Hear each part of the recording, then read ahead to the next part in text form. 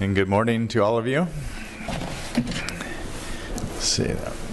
The good news, you don't have to take any notes at all. Going to keep it simple. But actually, just last week we completed a report that describes everything Metropolitan does about seismic resilience, and this is now available on our website. So anything that I summarize today will be explained in detail in this. Okay, now my presentation, is it? Yeah, okay. All right, and could I turn one of these screens or? Okay, I'll just be giving an overview of what Metropolitan's doing in the area of seismic resilience, tying a little bit to how this approach developed over time, and a few background slides just to show you the main areas of seismic risk for Metropolitan, things that we're thinking about. And then we'll get into our strategy, and we have something that we really took a couple steps back. We've been doing a lot of things well for many years, but a couple years ago, Chief Engineer asked us, take a look at what we're doing, what can we do better, what areas might there be gaps, how can we fill them. And so what we came up with is an integrated approach between our planning group, long-term planning, that's water resources, engineering, and then operations. On the operations side, it's primarily the emergency response. And we'll get into this and describe each one of these. We added in a reporting function that we didn't have before, kind of coordinating between all these groups and then reporting on it and going to our board on a regular basis to talk about what we've done and what we plan to do in the next couple of years. Another new item, in 2015 we added a seismic resilience water supply task force, and this is coordinating between Metropolitan, LA Department of Water and Power, and the California Department of Water Resources. So I'll get into all these things. But first, a little bit about Metropolitan. I think most of you understand who we are. We're a wholesaler. We have 26 member agencies. We serve 5 counties from Ventura to San Diego. And this is what you see in the yellow at the bottom of the diagram. And this area that you see, Metropolitan Service Area, has 19 million employees. So we understand the importance of water to the economy. We understand the importance of restoring water after earthquakes. There's about half that area supplied by imported water. And real quickly, LA Aqueduct constructed about 1913, put in service. 30 years later, roughly, the Colorado River Aqueduct. Another 30 years later, we're getting water from the State Water Project here in Southern California. What are we concerned about? Okay, seismic risk. Just like in LA, the Bay Area has a lot of seismic faults, and those can impact water deliveries through the State Water Project, and if you have failures of the levees in the Bay Area. So I'll just have one slide on that. We are concerned about that. We are have plans to address that, but I'll probably focus more today on what people like to call the big one, on the San Andreas Fault. The most probable large event would come from that, and what's important to note is all the aqueducts coming into our area cross the San Andreas Fault.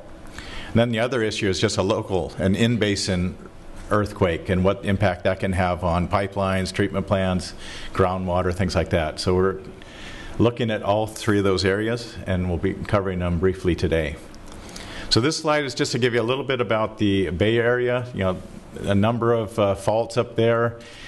If you had a major one on any one of those, you could impact potentially the levees in the Bay Delta, and that could interrupt supplies from the State Water Project. So for a near-term solution, Metropolitan has stockpiled materials so that we could quickly restore a channel to supply water. But the long-term fix is really the California water fix and putting in the tunnels. That would be a more reliable approach to delivering water through that area. But I won't be touching on that today. I'll be focusing more on the Los Angeles area and what we're doing here. Okay, if we move down to Southern California, you see the red line, the dashed line, that's roughly the location of the San Andreas Fault. All the blue diagrams, these are Metropolitan's distribution pipelines within the region. They're large diameter feeders that then supply the local agencies. And then in the green, you see that's the State Water Project. So there's a west branch on the upper left part of the diagram that crosses the San Andreas Fault before supplying Lake Pyramid. And then the east branch parallels the aqueduct pretty closely for a while, and then it crosses further south on the San Andreas. You see in the purple, that's the LA Aqueduct, and it crosses the San Andreas, and then the blue line from the far right of the screen is the Colorado River Aqueduct. And that's, so I guess, yeah, okay, I didn't know these are stepping in. So all these crossings are important, and the one we studied the most, of course, is our own crossing of the San Andreas Fault. And just 2 years ago, we did a detailed study looking at that specific crossing, get the geological experts in the area, tunneling engineers and others. We had to, first we figured out what might happen as far as movement of the fault. And you'll notice here on the bottom of this diagram, this is kind of a model that was developed of a tunnel where we do have a crossing of one of the splays of the San Andreas Fault. It's not the main part of the fault, but a worst case for us would be a failure through a tunnel. But worst case would be a 4-meter sideways, lateral movement, and 1-meter uplift. Very significant thing. We'll talk more about why are we prepared for that, and what were our historic assumptions, and are they valid? And then just real quick, if we look in the basin, there's a number of major faults. We can have earthquakes on any one of these, and just like we had with the Northridge earthquake or San Fernando earthquake, these impact water facilities. Are we prepared to respond to those?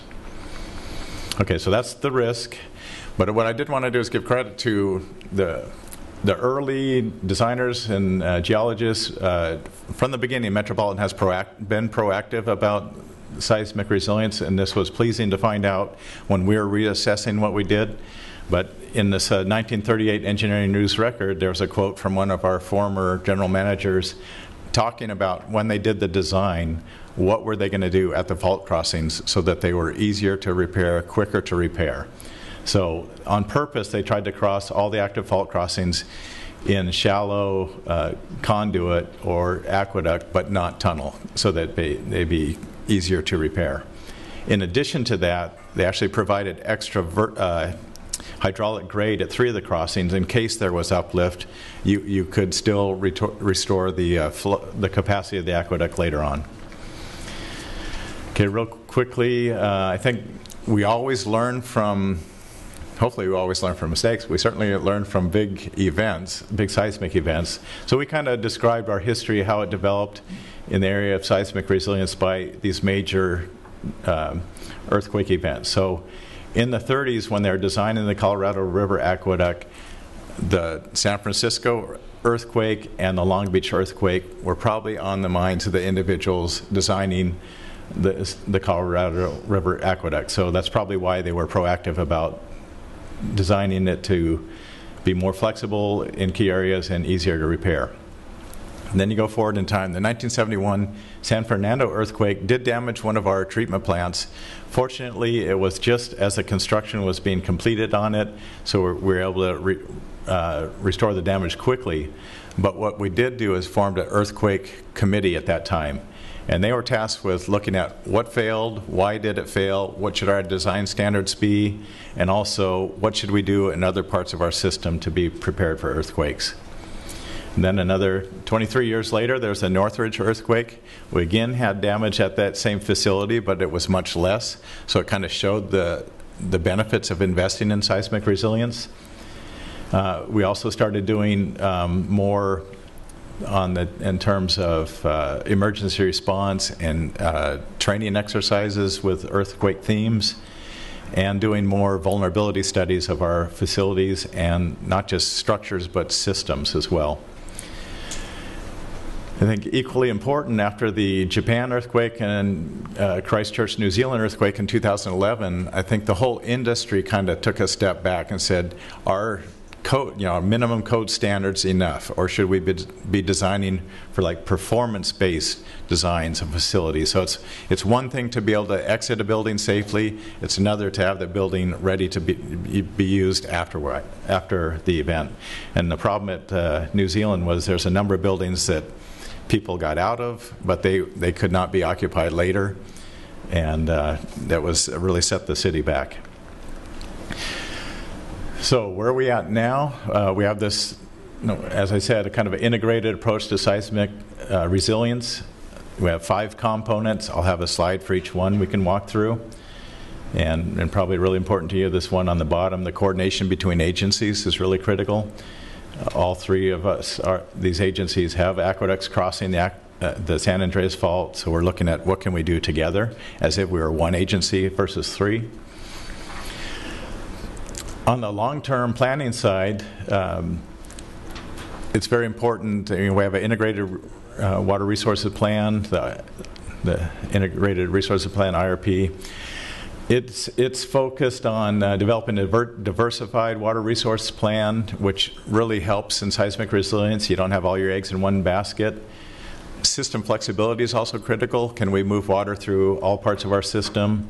But emergency supplies, when we talk about a major event, become critical. So for any of those events we talk about, if we lost the state water either up north or closer to us or our own aqueduct, we can rely on emergency supplies in Diamond Valley Lake and other reservoirs to get us through that.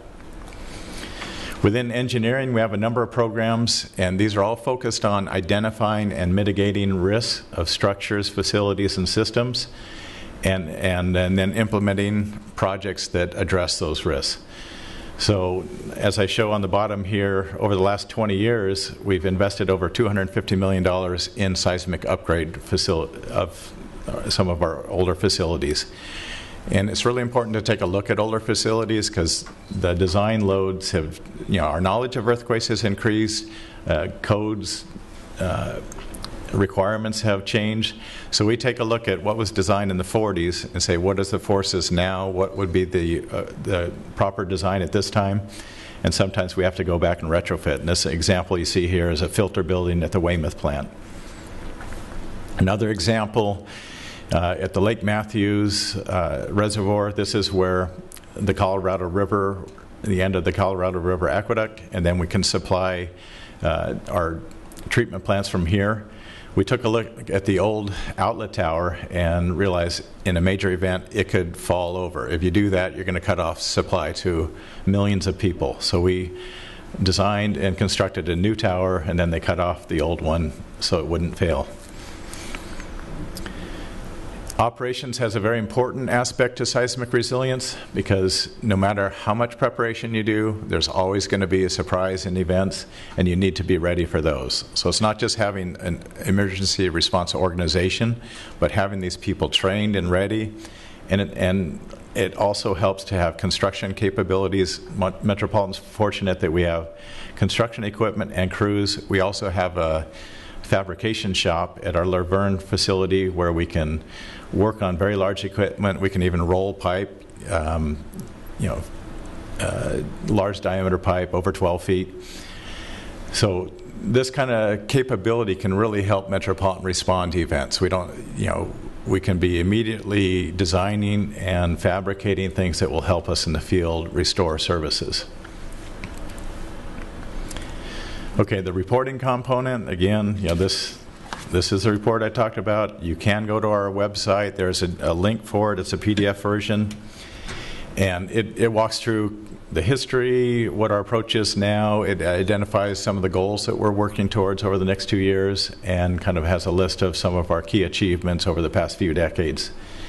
But what's important for us is by putting this together, this is a way for us to transfer knowledge between those of us that are involved now and those that will be involved in the future, because they're always kind of have that succession planning component to things. So we can bring people up to speed quickly by coming to the report, understanding the history. It also has lists of key reports that have been done in the past. So it's an easy way to get information to people. But it's also helping our internal coordination be more effective. And then the whole idea about going to the board each year is increasing that transparency and accountability. So we set goals, we want to hit them because we don't want to be coming back to the board explaining why we're not doing these things. Okay, on to the 5th component. This is the coordination with the Los Angeles Department of Water and Power and the California Department of Water Resources. It was actually, I think, in this room, or maybe the one across the way. We started this workshop actually after Mayor Garcetti issued the Resilience by Design report, and one recommendation in there was to form a task force with the 3 agencies. So we read that and said, okay, that makes sense to us. We contacted Craig Davis at DWP. He agreed. We contacted our people we work with at DWR. We started having meetings, and pretty soon we realized the first thing we should really do is conduct a workshop where we can kind of lay our cards on the table. What have we done to look at the Colorado River Aqueduct? What do we think would happen in a major event? How long do we think it would take us to repair? And each agency did the same thing. And this was very beneficial, kind of an eye-opener too, because Metropolitan's had historic assumptions about this. And our historic assumption was that in a major event, all 3 aqueducts could be damaged, but they'd be full capacity after 6 months. Well, for Metropolitan, we did confirm our assumption about our own aqueduct. We could restore capacity, or at least 80% of the capacity within 6 months. But for the LA aqueduct and for the State Water Project, both of those were longer durations than 6 months. So now the focus of the task force is, what can we do about that? How can we shorten the after event construction work? So we're talking about implementing a MOU where we can jointly respond to these events. Maybe one aqueduct is more damaged than another, or one's not damaged but the others are. We can kind of share resources to fix them faster. If multiple are, we talked about what are the priorities. Probably the CRA would be the first one we need to restore. It's also quite a bit of capacity, but then it'd be the west branch of the State Water Project would be the easier one to repair. So we're trying to pre-think what could happen and how do we respond most effectively. And we just had another workshop last week where they're looking at follow-up action items, and then also kind of a discussion of, is there any potential to intertie the LA and the State Water Project that might help in certain scenarios. Okay, so I guess we got it just in time. Okay, thank you.